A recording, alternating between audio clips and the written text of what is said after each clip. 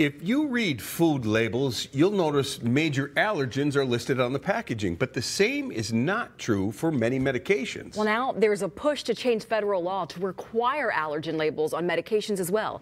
Ellen Gallus explains why and the Minnesota connection to the effort. Cross-carmelo sodium. 12-year-old Adina Togel of Maple Grove has food allergies and celiac disease, so she's used to reading labels.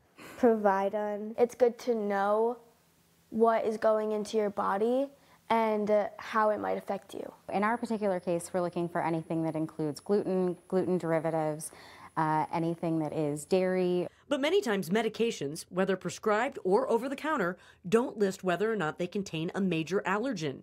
Ingredients such as dairy, eggs, peanuts, or wheat. They discovered this the hard way when Adina was 11 years old and was away at summer camp. She was unknowingly given an antibiotic that triggered a severe reaction that sent her to the hospital. I was terrified.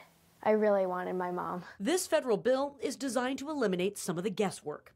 Introduced by Minnesota Congressman Dean Phillips back in June, the Adina Act would require a label identifying each ingredient in a drug that's derived directly or indirectly from a major food allergen or a gluten-containing grain.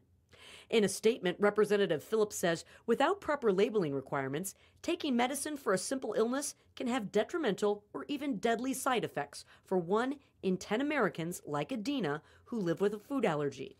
This is an example of a generic drug that is already voluntarily putting allergy information on its labels.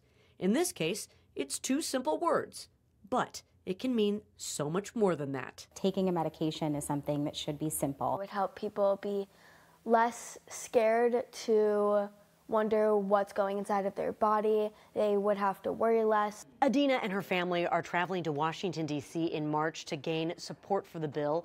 It currently has 31 co-sponsors in the House, and there's a companion version in the Senate. We also reached out to Pharma for this story. That's the drug manufacturers trade group, and a spokesperson for the group told us they are reviewing the bill.